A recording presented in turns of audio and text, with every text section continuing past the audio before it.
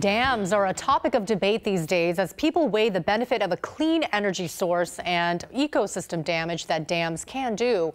Well, now a new study by Oregon State University and USGS and others looks at the costs of dam removal. That study compiled costs for 668 dams removed from 1965 to 2020 in the U.S. When adjusted for inflation, the removals cost $1.52 million. The study helped find common themes in what it costs to remove the dams, including costs of mitigating damage of the dam removal. That's things like replanting vegetation and clearing contaminated sediment.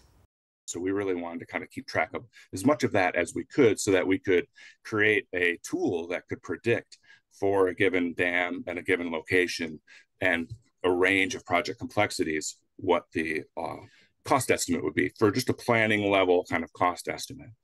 Work on the model will continue to evolve to better help decision makers grapple with how to manage the large number of dams that will become obsolete in the future.